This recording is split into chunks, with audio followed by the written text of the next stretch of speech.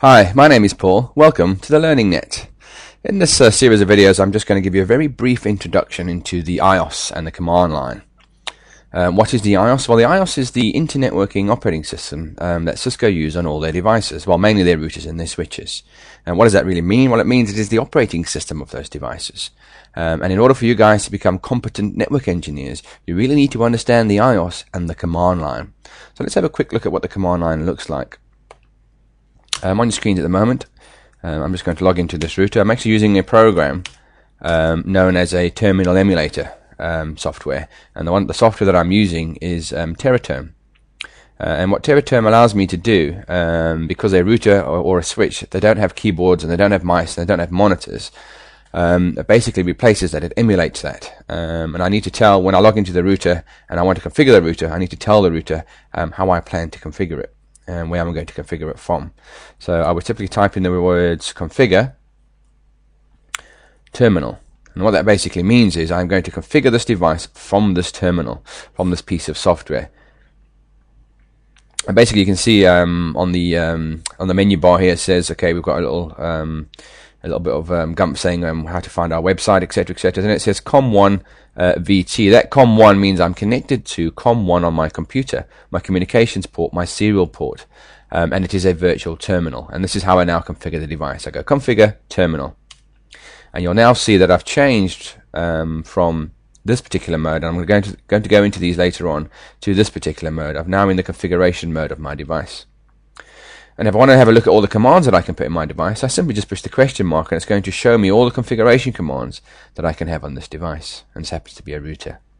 Now I know at the moment a lot of Windows guys are looking at this and they're busy freaking out. They're going, oh man, this is ugly. This is text. You know, give me back my Windows. I've got those nice GUIs, those nice graphics. I can pick up my mouse. I can click on things and find my way around as I go.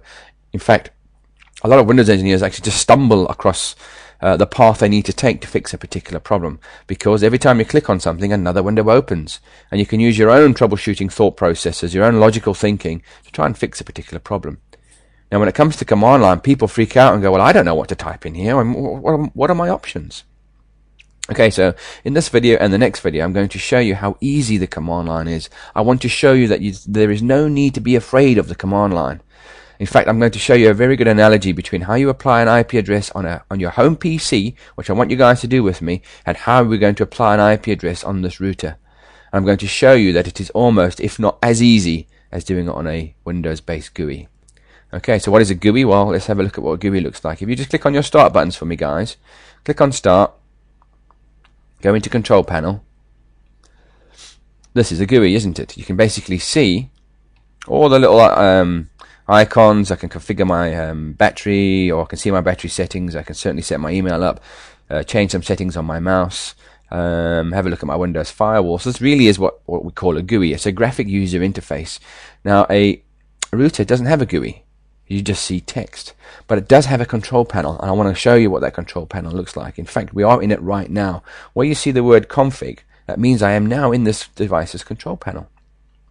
If I were to push the question mark like I showed you earlier, these are all the things I can do to this router. These are all the options I have, exactly the same as on my Windows PC.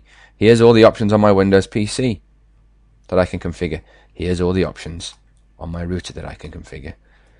Okay, so there's nothing to be afraid of, and I'm going to show you. We're going to follow the analogy, and let's do an IP address on your PC. So in the control panel on your PC, hopefully you would know that an IP belongs to a network interface, so we need to find how we configure the network interfaces from our control panel.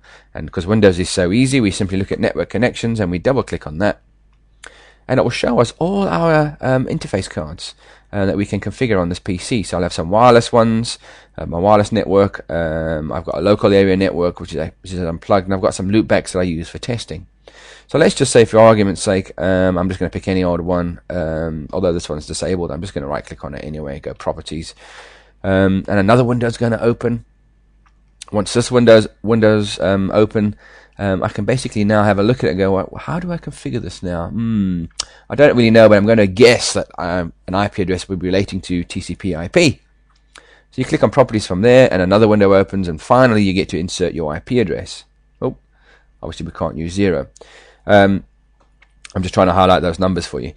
Finally, you get to configure your IP address. You can get one from a server, so we can change the settings and say, go get this for me automatically, or I can put it in manually. And when I put it in manually, I just need to type in the address. Oh. I just need to type in the address in those windows, followed by its subnet mask. Now, a subnet mask, we aren't going to go into that in this series of videos. We'll cover that in another series. But every time you enter an IP address, you must follow it up with a subnet mask. Okay, so that's Windows, and you can basically see that if you have some basic IT skills, you should almost be able to, follow your nose and configure your Windows PC as per your requirement, or as per your settings that you need to do to make it work. Okay, so now I'm going to show you in the next video how easy it is to do on a router. I'm going to show you that this command line has its own GUI. Yes, it's not graphics based, so you can't really call it a GUI, but it has its own text based menu system or slash user interface that as long as you know where you need to be, where you need to start, in this instance you need to start in the control panel, by pushing the question mark you can see all the things that you can configure. In other words, you will see an option in here that will allow you to configure the interfaces, and then you'll see another option that will allow you to configure the IP addresses. So have a look at the next video and we'll show you how to do that from there. I'd like to thank you for your time and sincerely hope you choose the LearningNet as your IT training center of choice. Thank you.